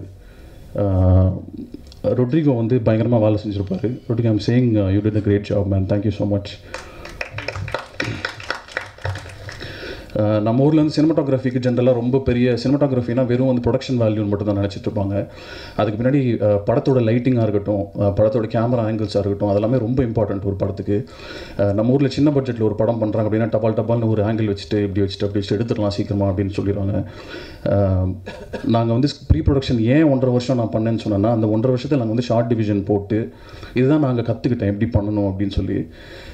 ஷார்ட் டிவிஷன் போட்டு இந்த நாளைக்கு இத்தனை ஷார்ட் எடுக்க போகிறோம் அப்படின்னு முன்னாடியே பிளான் பண்ணி அங்கே வந்து கரெக்டாக லைட்டிங் செட்டப் பண்ணி ஒரு ஷார்ட்டுக்கும் நடுவிலுமே அந்த கேப் வரும்போது எல்லா ஆக்டர்ஸ்க்குமே ஒரு மாதிரி ஒரு ஃபீல் குறையறதுக்கான சான்ஸ் நிறைய இருக்குது. ஒரு அந்த மைண்ட் செட்லேயே அவங்க இருக்கிறது வந்து ரொம்ப கஷ்டம். ஏன்னா ஒரு ஷார்ட் ஒன்று வச்சதுக்கப்புறம் எப்படியும் இன்னொரு அட்லீஸ்ட் ஒரு 1/2 hour ஆகும், அட்லீஸ்ட் ஒரு 1/2 hour 45 minutes ஆகும். ஸோ அங்கே அந்த ஒரு இன்டென்ஷனை ஹோல்ட் பண்ணிக்கிறது வந்து ரொம்ப கஷ்டம். அது வந்து எல்லாருமே பியூட்டிஃபுல்லாக பண்ணியிருந்தாங்க. விஷாகனாக இருக்கட்டும், விஷாகன், சிபி, விநாயக், நாங்கள் எல்லாருமே ஸ்கூலில் வந்து பங்க் அடிச்சுட்டு 10th class பங்க் அடிச்சுட்டு அழகம் சாரோட படம் புதுப்பேட்டை பார்க்க போனோம். புதுப்பேட்டை நான் கரெக்டாக அந்த படத்தை பார்க்கும்போதே நான் டிசைட் பண்ணால் கண்டிப்பாக நான் ஒரு படம் போனேன்னா அதில் அழகம் சார் இருப்பார் அப்படின்னு. நான் வந்து செல்வராகவன் சாரோட ஹியூஜ் ஃபேன். என்னைக்காவது இருந்தாலும் எனக்கு கூட்டு போங்க சார், நான் நேரில் பார்த்துருந்தோம் வர. அதுக்கப்புறம் குரு சார் வந்து எனக்கு வந்து கதை வந்து சுத்தமாக நரேஷன் வந்து நான் ரொம்ப வீக்கு. நான் ஒரு கதை சொன்னேன்னா அது ஒரு 5 நிமிஷம் கழிச்சு நானே ஒரு தடவை ரிவைண்ட் பண்ணி பார்த்தா ரொம்ப குப்பையாக இருக்கும். எனக்கு சுத்தமாக நரேஷன் அந்த டேலண்ட்டே கிடையாது சார். இப்படி காற்றடிக்கும், இப்படி மழை பெய்யும், நீங்கள் அப்படியே ஸ்லோ மோஷனில் நடந்து வரீங்க அப்படிலாம் சொல்லவே தெரியாது. எனக்கு வந்து எக்ஸிக்யூஷன் தான் என்னோடய ஸ்ட்ரென்த்துன்னு நான் நினைக்கிறேன். அந்த எக்ஸிக்யூஷனை வந்து ஃபெசிலிட்டேட் பண்ணி கொடுத்த ரொட்ரிகோக்கு, அப்புறம் இன்னொரு சினிமாட்டோகிராஃபர் இருக்கார் ஆக்சுவலாக இந்த படத்தில், சரவணன் ராமசாமின்னு சொல்லிட்டு நீரவ் சாரோட அசிஸ்டண்ட். அவருமே சூப்பராக ஒர்க் பண்ணியிருப்பார் படத்தில். நான் என்ன சொல்கிறேன்னா, இப்போது நம்ம ஊரில் வந்து டெக்னிக்கல் ஸ்டாண்டர்ட்ஸ் வந்து ஆல்ரெடி எல்லா இடத்துலையுமே இருக்குது. பட் ஆனால் ஒரு கம்ப்ளேசன்சி, அதாவது வந்து எதுக்கு நம்ம சினிமாவுக்கு இது போதும், நம்ம படத்துக்கு இது போதும், நம்ம ஆடியன்ஸ் இவ்வளோ தான் எதிர்பார்க்குறான்னு சொல்லிட்டு நம்ம ஆடியன்ஸ் ரொம்ப குறைவாக இடம் போட்டுறோம். ஸோ அப்படி இல்லாமல் ஆடியன்ஸோட இன்டெலிஜென்ஸை டெஸ்ட் பண்ணுற மாதிரி அதே சமயத்தில் வந்து வெஸ்டர்னான ஒரு மேக்கிங் கொடுக்கணுன்னு ரொம்ப கஷ்டப்பட்டு எடுத்த படம் இது. நாங்கள் அப்புறம் சாம்சிஎஸ் நானும் சாம்சிஎஸும் பயங்கர சண்டை போடுவோம். எனக்கு வந்து என்னென்னா சாங்ஸ் மேலே எனக்கு பெரிய விருப்பமே இல்லை படத்தில். ஆனால் வந்து சாம்சிஎஸ் வந்து ஸ்கோர், அவரோட பிஜிஎம் ஸ்கோர் வந்து ரொம்ப ஸ்ட்ரென்த் அவருக்கு. அவர் வந்து விஷுவல்ஸ், நான் அவர்கிட்டலாம் கதையே சொல்லலை ஆக்சுவலாக. கதையே சொல்லாமல் ஒரு பேசிக்காக ஒரு 1 line மட்டும் சொன்னேன். அதுவே கொஞ்சம் குப்பையாக தான் இருந்துச்சுன்னு நினைக்கிறேன். ஆனால் வந்து சார் வந்து வெறும் விஷுவல்ஸ் பார்த்து, படத்தோட விஷுவல்ஸ் பார்த்து இதுக்கு இந்த மாதிரி மியூசிக் பண்ணலாம் பிரதர், இது சூப்பராக இருக்கும்னு சொல்லிட்டு பயங்கர எக்ஸைட் ஆனார். எனக்கே என்னைக்காவது நாள் வந்து கொஞ்சம் டல் ஆகும்போது சார் தான் என்ன ஒரு மாதிரி மோட்டிவேட்டே பண்ணுவார். அவரோட ஸ்டுடியோவில் போய் உட்காந்தோன்னா ஒரு 6 hours 7 hours அங்கேயே இருப்போம். அங்கேயே இட்லி தோசை எல்லாமே ரெடியாக வச்சுருப்பார் அவர் நான் வந்தனாலே. ஸோ அதனால் சாருக்கு ரொம்ப தேங்க்ஸ். நான் எதாவது தப்பாக சொல்லியிருந்தா ப்ராசஸில், இல்லைனா நம்ம ஏதாவது சண்டை போட்டிருந்தா என்னை மன்னிச்சுக்கோங்க, சாரி. அப்புறம் குரு சார் கிட்டேருந்து நான் நிறைய கற்றுக்கிட்டேன். ஒரு ஆக்டர்கிட்ட எவ்வளோ நம்ம இன்புட் கொடுக்கலாம், இன்புட் கொடுக்கும்போது வந்து அது எப்படி அவங்க உள்வாங்கி பெர்ஃபார்ம் பண்ணுவாங்க, அந்த நம்ம சொல்கிற ஒரு விஷயத்தோட இம்பாக்ட் வந்து ஒரு ஆக்டருக்கு எந்த அளவுக்கு இருக்கும்னு சொல்லிட்டு நான் சார் கிட்ட ரொம்ப கற்றுக்கிட்டேன். சார் வந்து என்னதான் இருந்தாலும் இந்த படத்தில் ரொம்ப நேச்சுரலாக நடிச்சிருப்பார். ஜோக்கர்லியாக இருக்கட்டும், இல்லை ஆரண்ய காண்டம்லாம் இருக்கட்டும், அவரோட ஸ்டேஜ் எலிமெண்ட், அவர் ஸ்டேஜ் பெர்ஃபார்மர்ன்றதுனால அந்த தியேட்ரிக்காலிட்டிக்கான விஷயம் வந்து இந்த படத்தில் கொஞ்சம் கம்மியாக இருக்கும். ஆனால் ரொம்ப சவுண்டாக இருக்கும். பேசாமலே நிறைய விஷயம் பேசியிருப்பார், சைலன்ஸ்லேயே ஆக்ட் பண்ணியிருப்பார். அந்த மாதிரி சூப்பராக பண்ணியிருப்பார் சார். ரொம்ப தேங்க்ஸ் இந்த படம் நடித்ததுக்கு. இந்த படம் வந்து இந்த படத்துக்கு கமர்ஷியலாக என்ன வேணால் நடக்கலாம், அது அந்த ஆங்ஸைட்டி எனக்குமே இருக்குது. பட் ஆனால் என்ன நடந்தாலுமே வந்து இது எனக்கும் உங்களுக்கும் ஆல்ரெடி ஒரு சக்ஸஸ் சார். சில படத்தை வந்து நம்ம கமர்ஷியலாக மெஷரே பண்ண முடியாது. இந்த படம் காசு எடுத்தால் தான் சக்ஸஸ், காசு எடுக்கலைன்னா தோல்வி நம்மளால் சொல்லவே முடியாது. இந்த படம் வந்து என்ன கேட்டால் ஆல்ரெடி என்னோடய பேஷனுக்கு நான் ரொம்ப சாட்டிஸ்ஃபைடாக இருக்கேன். இந்த படத்துக்கு கண்டிப்பாக இதுக்கு நல்ல ரிவ்யூஸ் வரும்னு நான் நம்புகிறேன். அப்புறம் சிபியும் நானும் வந்து உட்கார்ந்த சினிமா பற்றி தான் பேசுவோம். எங்களுக்கு அரசியல் பற்றி பேசுறதுக்கு அறிவு இல்லை. ஸோ அதனால் வந்து சினிமா பற்றி தான் பேசுவோம். எனக்கு ஆக்சுவலாக ரொம்ப சந்தோஷம் அவனை இன்ட்ரடியூஸ் பண்ணுறதுல. நான் கண்டிப்பாக திருப்பி இன்னொரு படம் ஒர்க் பண்ணுவோம். சிபி வந்து ரொம்ப நேச்சுரலான பர்ஃபார்மர். அவன் ஹேர் ஸ்டைல் எல்லாமே பார்த்தீங்கனாலே 70s ரஜினி மாதிரி இருக்கும். 70s 80s ரஜினி மாதிரி வச்சுருப்பார். அது முடிய வெட்டுறானா வெட்ட மாட்டார். எங்களுக்கு தாண்டா கொட்டுது, உனக்கு நல்லா தானடா இருக்குது, வெட்டுடா வெட்ட மாட்டான். ஸோ அப்புறம் விநாயக் வந்து விநாயக்கும் நானும் ஒரே ஸ்கூலில் படித்தோம், வேறு செக்ஷனில் படித்தோம். ஆனால் அந்த டைமில் நாங்கள் ரொம்ப பெருசாக இன்ட்ராக்ட் பண்ணல. நானும் சிபியும் ரொம்ப க்ளோஸ். அப்புறம் விநாயக் நான் ஒரு 4 வருஷம் வெளியூரில் படிக்கும் போது விநாயக்கும் சிபியும் கொஞ்சம் க்ளோஸ் ஆகிட்டாங்க. அப்புறம் நான் வந்ததுக்கப்புறம் ஏதாவது ஒரு படம் பண்ணணும், நல்ல படமாக ஒன்று பண்ணணும் அப்படின்னு ட்ரை பண்ணும்போது எனக்கு வந்து ஃபஸ்ட்டு படம் எப்பயுமே நானே எழுதி நானே டைரக்ட் பண்ணுறதுக்கு எனக்கு கொஞ்சம் கூட விருப்பமே இல்லை. வெஸ்டர்ன் கண்ட்ரீஸ்லாம் நீங்கள் பார்த்தீங்கன்னா படம் வந்து எழுதுறது ஒருத்தங்க இருப்பாங்க, ஒரு சாலிடான ரைட்டிங் இருக்கும். அப்புறம் ஒரு டைரக்டர் வந்து அதுக்கு ஒரு லேயர் ஒன்று ஆட் பண்ணிட்டு போயிடுவாங்க. அந்த ரைட்டிங் வந்து ரொம்ப ஸ்ட்ராங்காக இருந்துச்சு இந்த படத்தில். நான் ஃபர்ஸ்ட் இந்த படத்தோட ரஃப் டிராஃப்ட் படிக்கும்போது கண்டிப்பாக இந்த படத்தை நம்ம பண்ணி ஆகணும்னு டிசைட் பண்ணேன். இந்த படத்துக்கு நான் என்னெல்லாம் கான்ட்ரிபியூட் பண்ண முடியுன்றது எனக்கு ரொம்ப ஸ்ட்ராங்காக இருந்துச்சு. என்னால் நிறைய கொடுக்க முடியும் இந்த படத்துக்கு நம்பினேன். பயங்கர சாலிடான டயலாக் ரைட்டர் அவர். ரொம்ப கம்மி நல்ல ரைட்டர்ஸ் இருக்காங்க. நீங்கள் நல்ல டிரெக்டர்ஸ் எல்லாருமே பார்த்தீங்கன்னா ஒரு செட் ஆஃப் ரைட்டர்ஸ் வச்சுப்பாங்க. அவர் அடுத்து படம் டிரெக்ட் பண்ண போகிறாரு. அந்த படத்துக்கு நான் ரொம்ப வெயிட் பண்ணுறேன். ஆக்சுவலாக அந்த படத்தோட கதைலாம் கேட்டால் சூப்பராக இருக்குது. ஆக்சுவலாக thank you Vinayak. JP sir lens படத்தில் நடிச்சிருப்பார். லென்ஸ் படம் வந்து நான் நெட்ஃப்ளிக்ஸில் தான் பார்த்தேன். Super sir, it's a great movie. Thank you so much for being part of this movie. சாம் எங்களோட ஃபைட் மாஸ்டரு. அவர் வந்து நிறைய கமர்ஷியல் படத்துலலாம் வேலை செஞ்சுருக்காரு சார். அதனால் வந்து அது நேச்சுரலாக நான் ஒரு குத்தம் சொல்லலை. உடனே சார் வந்து அவரோட ஸ்டண்ட்ஸ் வந்து கொஞ்சம் சினிமேட்டிக்காக இருக்கும், ட்ராமா இருக்கும். அதில் நான் சொன்னேன் சார் இந்த படத்தில் வர ஃபைட்ஸ் எல்லாமே வந்து சீன்ஸ் சார். அது வந்து ஃபைட் கொரியோகிராஃபி வந்து சீன்ஸ் மாதிரியே இருக்கணும் சார். அடிச்சுட்டு திருப்பி பேசிட்டு திருப்பி அடிக்கிற மாதிரி இருக்கணும் சார். அந்த மாதிரி இருக்கணும் அப்படின்னா ரொம்ப கஷ்டப்பட்டார். என்னை நான் ரொம்ப டார்ச்சர் பண்ணிட்டேன். ஆனால் ரொம்ப தேங்க்ஸ் சார். சூப்பராக வந்திருக்கு ஃபைட்ஸ் எல்லாமே. அப்புறம் வந்து சாந்தினி அவங்க பாருங்க, அவங்க உட்காந்து கண்ணிலேயே பேசிட்டு இருக்காங்க என் கூட. அவங்க வந்து படத்தில் வந்து அவங்களுக்கு ரொம்ப டயலாக்ஸ் வந்து கம்மியாக தான் இருக்கும். ஆனால் ரொம்ப கன்வே பண்ணியிருப்பாங்க, எமோஷனலாக ரொம்ப கன்வே பண்ணியிருப்பாங்க படத்தில். இந்த படம் வந்து ஒரு ஃபீமேல் ஓரியன்ட் படம் கண்டிப்பாக கிடையாது. ஆனால் அவங்களோட ப்ரெசன்ஸ் வந்து படம் ஃபுல்லாக இருந்துக்கிட்டே இருக்கும். அந்த படத்தோட ஹார்ட் அண்ட் சோல் வந்து சாந்தினி தான். சாந்தினி வந்து ரொம்ப ப்ரில்லியண்டான ஆக்டர். அவங்களுக்கு இதுக்கப்புறம் ஒரு பெரிய பிரேக் கிடைக்கும் நான் நம்புகிறேன். தேங்க்யூ சாந்தினி. வேறு யார் இருக்காங்க? சார் ஐயோ சார் வந்து என்ன ஒரு டைரக்டராகவே மதிக்கவே மாட்டார். ஆக்சுவலாக சார் வந்து தம்பி நீ நல்லவன்டா, உனக்கு சினிமா வேளாண்டான்ற வரையே பேசுவார். உடனே ரொம்ப தேங்க்ஸ் சார். எனக்கு வந்து ஜான் விஜய் சாரோட எக்ஸென்ட்ரிசிட்டிஸ்லாம் ஆன் ஸ்க்ரீன் சூப்பராக இருக்கும் எப்பயுமே பார்க்குறதுக்கு. இந்த படத்தில் சூப்பராக நடிச்சிருக்காரு சார். Thank you sir, thank you. ரொம்ப கன்சைஸான சின்ன ரோலாக இருந்தால் கூட சூப்பராக இருக்கும். அவரோட ரோல் வந்து ரொம்ப சூப்பராக இருக்கும். சாருக்கு வந்து ஒரு கேண்டிட் எலிமெண்ட் ஒன்று இந்த படத்தில் இருக்கும். ரொம்ப கேண்டிடாக நடிச்சிருப்பார், ரொம்ப ட்ரை பண்ணாமல் நடிச்சிருப்பார். சூப்பராக இருக்கும். அவரோட பாடி லாங்குவேஜ் எல்லாமே கொஞ்சம் ரொம்ப ஃப்ரெஷ்ஷாக இருக்கும். அப்புறம் ஆண்டனி சார், நான் வந்து படத்தோட ரஷஸ்லாம் கொடுத்ததுக்கப்புறம் டே என்னடா படம் 4 மணி நேரம் வருது, ரொம்ப லேக் இருக்குடா, இப்படிலாம் எடுக்காதடா அப்படின்னாரு. எனக்கு திட்டாரு. அதுக்கப்புறம் வந்து கட் பண்ணி அப்புறம் 3 hours 15 minutes ஒரு வேர்ஷன் ஒன்று பண்ணோம். அப்புறம் 2:45 ஒரு வேர்ஷன் ஒன்று பண்ணோம். கிட்டத்தட்ட எனக்கு தெரிஞ்சு ஒரு மாதம் உட்காந்துருப்போம்னு நினைக்கிறேன் இந்த படத்தோட எடிட்டில். அப்புறம் வந்து சரி நீங்களே ஒரு வேர்ஷன் ஒன்று பண்ணுங்கண்ணா அப்படின்னு சொன்ன பண்ணது. பட்டு கட் பண்ணிட்டாரு ஃபுல்லாக படத்தையுமே. இதான் இவ்வளோ தான் கன்வே பண்ணோம். என்ன உனக்கு எதுக்கு இங்கே நீ ஸ்டே வைக்கிற, இதெல்லாம் தேவையில்லை, கட் பண்ணு அப்படின்னு. அப்புறம் அது போய் பார்த்தா நான் இது வந்து கௌதம் மேனன் படம் மாதிரி எடுக்க வேணாம், நம்ம செல்வராகவன் படம் மாதிரி ஒரு மூடியாக போகலாடா அப்படின்னு சொல்கிறதுக்கு மாதிரி சரி வாடா வந்து பக்கத்துலேயே உட்காந்து சிப்ஸு கோக் எல்லாம் பக்கத்துலேயே வச்சுட்டு அங்கேயே உட்காந்து சாப்பிட்டுக்கிட்டு எடிட் பண்ணோம். அதனால் thank you sir, thank you. You did a great job. I'm really happy. Thank you so much. இந்த படத்துக்கு வந்து மொத்தம் 3 டிரெக்டர் இருக்காங்க. அப்புறம் ப்ரொடக்ஷன் டிசைன் சொல்லணும். ஆர்ட் டிரெக்டர் ராஜேஷ் வந்து சூப்பராக பண்ணியிருக்காரு. இந்த ஒரு சினிமாட்டோகிராஃபி வந்து ஒரு ஃப்ரேம் பார்க்கும்போது ரொம்ப நல்லா இருக்கணும் அப்படின்னா பின்னாடி இருக்கிற கலர்ஸ், பேக்ட்ராப்பில் இருக்கிற எலிமெண்ட்ஸ் எல்லாமே சூப்பராக இருக்கணும். அந்த டோன் எடுத்துகிட்டு வந்ததுக்கு ரொட்ரிகோ ஒரு காரணம், ராஜேஷ் ஒரு காரணம். அப்புறம் மியூசிக் டைரக்டர். இந்த படத்தை வந்து இது என்னோட படம் கிடையாது. என்னோட படம் வந்து நான் ஃபஸ்ட்டு என்றைக்கு இந்த படத்தை ஷூட் பண்ண ஆரம்பிச்சேன்னா அன்றைக்கி இது என்னோட படத்தை மீறி இங்கே டெக்னிக்கலாக இருக்கிறவங்க காஸ்ட் அண்ட் க்ரூ ஒரு படமாக மாறிடுச்சு இந்த படம். ஸோ ரொம்ப சந்தோஷம் எனக்கு. இந்த படத்துக்கு என்ன தான் நடந்தாலுமே நீங்கள் வந்து எனக்கு ரொம்ப சப்போர்ட் பண்ணணும். கண்டிப்பாக பாருங்கள், படம் வந்து பாருங்கள், தியேட்டரில் பாருங்கள். உங்களுக்கு இல்லை, நான் கேட்குறேன், உங்களுக்கு சொல்கிறேன்.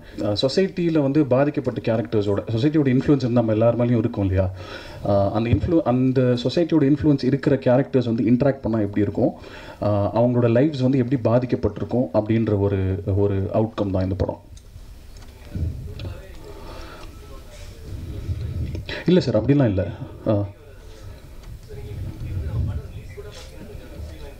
ஆமாம்,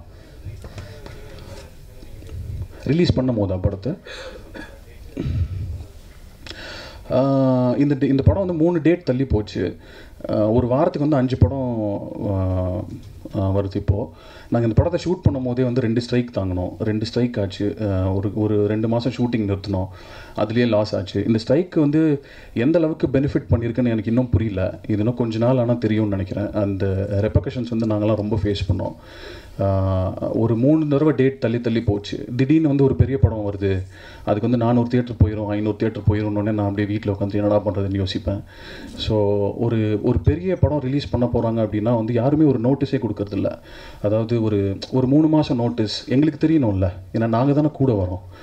ஸோ எனக்கும் ஒரு ஸ்பேஸ் ஒன்று கிடைக்கணும்ல. அந்த கிரவுண்ட் வந்து எல்லாருக்குமே ஈவனாக இருக்கணும். ஒரு ப்ளே கிரவுண்டில் எல்லாருமே விளாடணும்ல.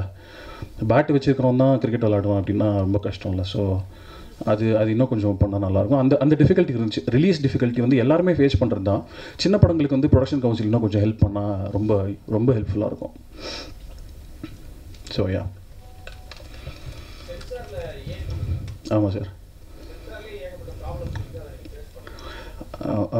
யார் சொன்னாங்க? சென்சர் வந்து இல்லை, அதாவது இந்த படத்தோட சப்ஜெக்ட் கான்டென்ட்டே அடல்ட் கான்டென்ட் தான் சார். அதனால் வந்து இது வந்து வல்கரான ஏவோ இது சார் ஆம்பளைங்க பார்க்க வேண்டிய படம். ஆமாம் சார். அது என்னென்னா வந்து ஒரு பாலிஷ்டான ரிஃபைண்டான ஒரு படம் தான். பட் ஆனால் சம்டைம்ஸ் வந்து சென்சர் எனக்கு என்ன கேள்வி கேட்குறாங்கன்னு எனக்கே புரிய மாட்டேங்குது. எந்த பேசிஸில் வந்து கொடுக்குறாங்க? ஏன்னா வந்து சர்டிஃபிகேட் கொடுத்துட்றாங்க. சர்டிஃபிகேட் கொடுத்ததுக்கப்புறம் வந்து எல்லாத்தையும் மியூட் பண்ண சொல்கிறாங்க, அதுலேயே கட் சொல்கிறாங்க. ஸோ அடல்ட்ன்றது 18+ தியேட்டருக்குள்ளே வராங்க அப்படின்ற போது அவங்க என்ன வேணால் பார்க்கலாமே. இந்த அடல்ட் சர்டிஃபிகேஷனே இல்லாமல் வந்து 18+ன்னு வச்சா ரொம்ப சிம்பிளாக இருக்கும்னு நினைக்கிறேன். 18 கீழே யாரும் வரக்கூடாது, ஆனால் இந்த 18+னா நீங்கள் அந்த படத்தை பார்க்கலாம் அப்படின்றது பெட்டர்னு நினைக்கிறேன். ஏனாலே என்ன இம்ப்ரெஷன் அப்படின்னா வந்து ஒரு வல்கரான படமாக இருக்கும், இல்லை ரொம்ப ஸ்கின் ஷோ இருக்கும், அந்த மாதிரி ஒரு இன்டென்ஷன் வந்து ஆடியன்ஸுக்கு அப்படி தானே கன்வே ஆகுது. அது அப்படி கிடையாது ஆக்சுவலாக உண்மையிலேயே. ஏன்னா ஒரு படம், இப்போ ஒரு கெட்ட வார்த்தை இருக்கிற ஒரு படம் வந்து ஒரு குழந்தை பார்க்கணும், அந்த குழந்தைக்கு புரியாது, அந்த குழந்தை அது வந்து கற்றுக்கிறதுக்கு சான்ஸ் இருக்குது, நான் அதை ஒத்துப்பேன். பட் ஆனால் 18+ன்னு சொல்லிட்டு நீங்கள் குழந்தைங்களை கூட்டிகிட்டு வரக்கூடாது போது எனக்கு அந்த ஃப்ரீடம் இருக்கணும்ல, நான் என்ன வேணால் வச்சுக்கலாமே. ஸோ அந்த ஃப்ரீடம் ஒரு ஜேர்னலிஸ்ட்டுக்கு எப்படி ஒரு ஃப்ரீடம் வந்து ரொம்ப இம்பார்ட்டன்ட், ஃப்ரீடம் ஆஃப் ஸ்பீச் எப்படி இருக்கணுமோ அதே மாதிரி ஒரு டிரெக்டருக்குமே அது ரொம்ப இம்பார்ட்டன்ட் நம்புறேன். ஸோ அதனால் அவங்களுக்கு ஒரு கிளாரிட்டி வந்து அவங்க வந்து ஒரு 10ஆம் கிளாஸ் எக்ஸாம் எழுதுனதுக்கு ஒரு டீச்சர் என்ன மூடில் இருக்காங்களோ அப்படி தான் நம்மளுக்கு மார்க் போடுவாங்கன்னு சொல்லுவாங்க. அந்த மாதிரி ஆயிடுச்சு ஆக்சுவலாக.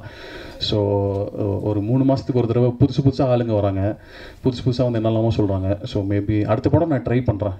படம் என்னால் இருக்க முடியுமான்னு தெரில, ஆனால் /8 வேணால் ட்ரை பண்ணுறேன். தேங்க்ஸ்.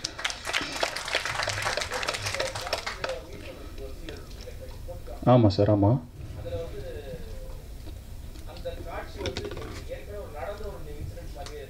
ஆமாம் சார். எங்கே நடந்த இன்சிடெண்ட்டாக இருக்குது சார்? சார் இல்லை சார், அந்த அளவில் அறிவில்லை சார், நீங்கள் வேறு. ஆமாம் ஆமாம், ஏதாவது ஆமாம் ஆமாம்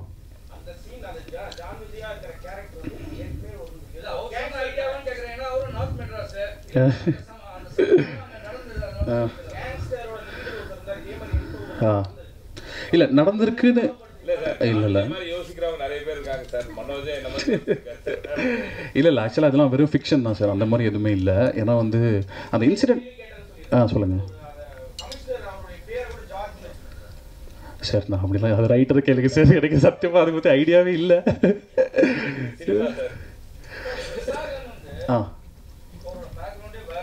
ஆமாம் ஓகே.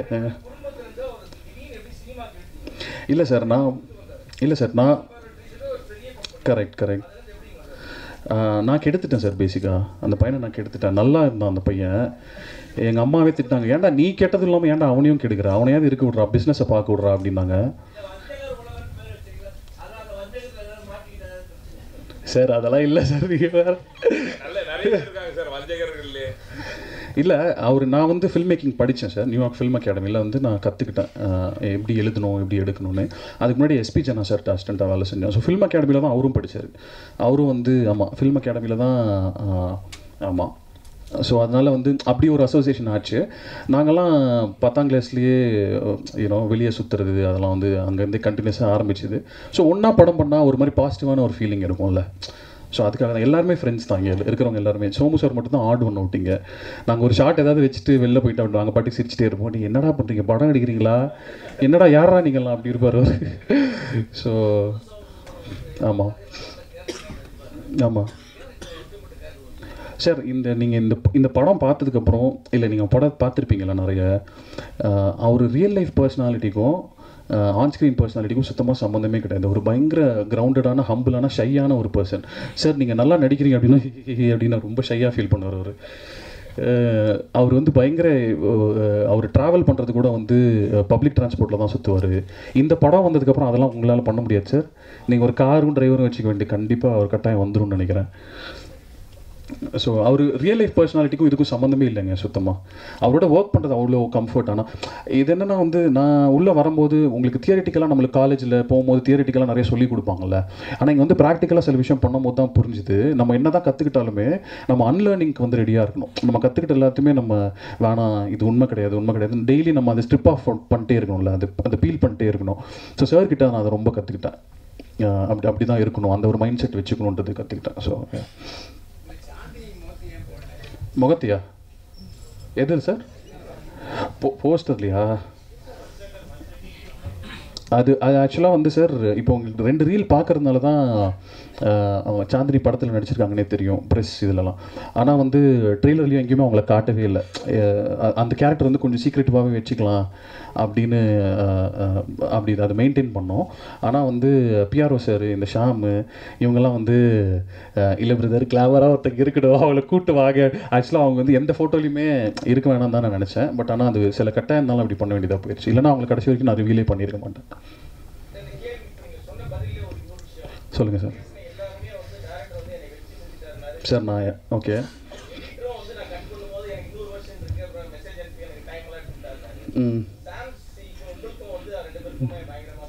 ஆமாம்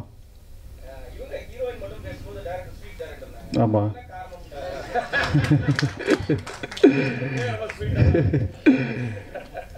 இல்லைங்க அது பொண்ணுங்களை வந்து நம்ம ட்ரீட் பண்ணுற விதம் தான். எனக்கு ஒரு தங்கச்சியும் எனக்கு ஒரு அம்மாவும் இருக்காங்க. ஸோ அதனால் பொண்ணுங்கிட்ட பழகும் போது நான் ரொம்ப கேர்ஃபுல்லாக இருப்பேன். அவ்வளோதான்.